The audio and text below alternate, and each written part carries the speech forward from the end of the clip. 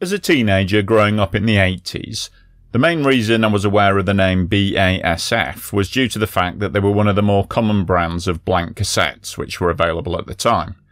As any self-respecting teenager of the era, I would have my Walkman, spare batteries, bag of tapes, ready for bus and train rides, free periods at college, or any time you felt like just tuning out and listening to some music.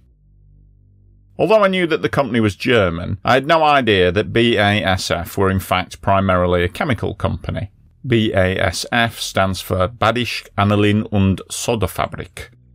It's also an old company, being founded all the way back in 1865. As a teenager, I was also completely unaware of the enormous blast which occurred at the BASF factory in Oppau in 1921, even though it is one of the most devastating explosions ever to have occurred on European soil. Founded in 1865 in Mannheim, Germany, the BASF company originally produced alkaline sodas and various acids for use in dye works. By the early 20th century, BASF had grown into an industrial behemoth, producing all manner of chemicals and fertilizers, as well as diversifying into other areas such as photography, clothing, and even mining.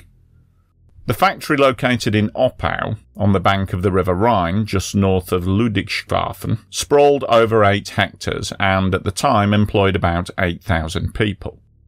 It was opened in 1911 to produce fertilizers, of which the most common ones produced were ammonium sulfate and potassium chloride.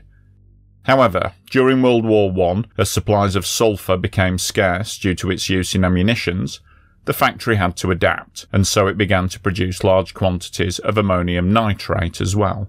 By the final days of World War I, Allied blockades had brought Germany to the edge of starvation, and so the production and use of fertilizer was seen as of a paramount importance for German industry, and for the rebuilding of the nation as a whole.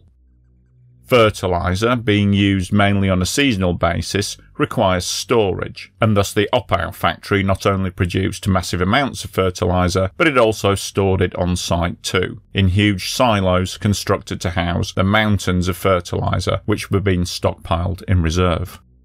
Now, it was well known that ammonium nitrate was potentially explosive, but testing by the chemists had shown that a 50-50 mix of ammonium nitrate and ammonium sulfate created a seemingly stable, non-combustible mixture, which they nicknamed Mischsalz. This harmless mixture could be safely housed in the vast storage silos at the Oppau factory, where provisions were made to store it in enormous batches.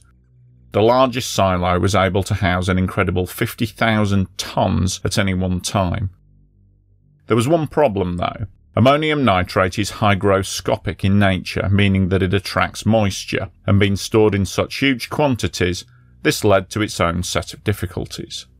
The weight of the damp Mischsalz bearing down on itself often caused the lower part of the mass to solidify, leading to a situation where workmen had to manually loosen the material with pickaxes if they were to stand any chance of getting the fertilizer out of the silo. Now, this was dangerous work. It was more akin to mining an unstable rock face than it was working in a chemical factory, and many men had been injured whilst trying to break up the enormous masses. The question was, how could they make this work safer? The solution they came up with sounds on the face of it to be utterly reckless. The factory workers decided to loosen the solidified fertilizer via the use of small explosive blasting charges, which were drilled directly into the solidified ammonium sulfonitrate. Yeah, I know what you're thinking. What could possibly go wrong? Well, with the gift of hindsight, it's easy to be judgmental about it, but at the time, the workers had been assured that the 50-50 mix was completely inert, and that blowing it to pieces was indeed perfectly safe. As if to prove the point, there had been already over 20,000 controlled blasts in the fertilizer silos prior to the Oppau explosion. It seems to have been one of them cases where everything is fine until the one day that it isn't, and that day was the 21st of September 1921. At just after 7:30 in the morning, a huge explosion tore through silo number 110, one of the smaller storage silos that contained around 4,500 tonnes of ammonium sulfonitrate. The consequences were utterly devastating. Within an instant, Silo 110 and most of the southern end of the factory were obliterated, leaving behind a crater which was 350 feet wide, 550 feet long, and 60 feet deep. One of the 3 giant chimneys located at the factory power plant was blown away, and fires broke out throughout the remainder of the complex. The small town of Oppau, located just half a mile from the factory, fared little better. 80% of the buildings there were either completely destroyed or severely damaged. Damage was reported up to 50 miles away, with roofs ripped off houses and windows blown in. In Frankfurt, some 37 miles away, reports stated that the blast was powerful enough to overturn an electric tram in the middle of the road. Such was the size of this explosion that it was heard in Munich, which was about 185 miles away. What few eyewitness accounts we do have all said more or less the same thing. The sound of a powerful, muffled blast, and moments later, a huge fireball billowing into the sky. Next came loud crackling and roaring noises, followed by a darkness which quickly swept over the local area. The loss of life was appalling. It's estimated that between 550 to 600 people were killed instantly, and over 2,000 were injured, with many of those injuries being described as serious. Over 7,000 people were left homeless, and it was, and to my knowledge still is, Germany's deadliest industrial accident. Incredibly, despite the destruction that was wrought, it's estimated that only 10% of the ammonium sulfur nitrate stored in Silo 110 actually exploded. The damage and loss of life had the whole amount gone up doesn't even bear thinking about. And if the explosion had have occurred in one of the bigger silos, which can remember could hold up to 50,000 tons, the magnitude of that explosion would have been on a scale that's almost impossible to imagine. So what had gone so terribly wrong? Why did that blasting on the morning of the 21st of September have such dreadful consequences when there had been over 20,000 prior instances where nothing had gone wrong? Well, despite the exhaustive inquiries that followed the Oppau explosion, there's still no single definitive answer to that question.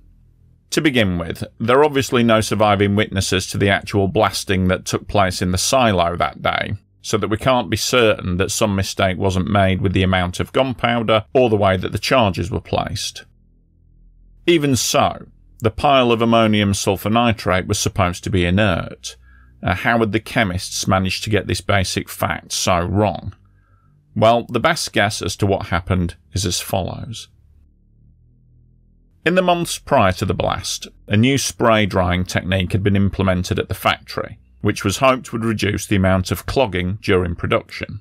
One unintended byproduct of this new procedure was a fine powdery dust, which tended to float in the air and settle in drifts around the edge of the silo. This powder was later discovered to have a much higher ammonium nitrate concentration than the main bulk of the fertiliser, and although it accounted for only around 0.1% of the total mass, it might have been enough to trigger a chain reaction. When the workmen drilled that fateful morning, it's thought that they placed charges in an area at the edge of the silo, where the drifts of the fine powdery material had accumulated. Upon blasting, the fine powder ignited, in turn providing enough explosive energy to cause a portion of the main mass to combust. That result was 600 dead and thousands of people injured and made homeless. The Oppau explosion made headlines around the world, and following the disaster, the BASF factory ceased production of ammonium nitrate for over 40 years, only resuming it when new anti-caking agents allowed for a much safer production process. The factory was rebuilt and occupies the same site today, although the modern plant is in fact much bigger. It's now one of the largest chemical plants in the world and employs some 33,000 people on site. Unfortunately, the Oppau explosion is far from being a unique event in history. There are a score of terrible explosions involving ammonium nitrate, ranging from well-known historical disasters such as the Texas City explosion of 1947, to more recent ones such as the 2015 Tianjin explosion, and of course, the 2020 Beirut dockyard blast. One would hope that these hard lessons have finally been learned and that for once people's lives are put before unsafe storage just to save a few quid. But I'm not holding my breath.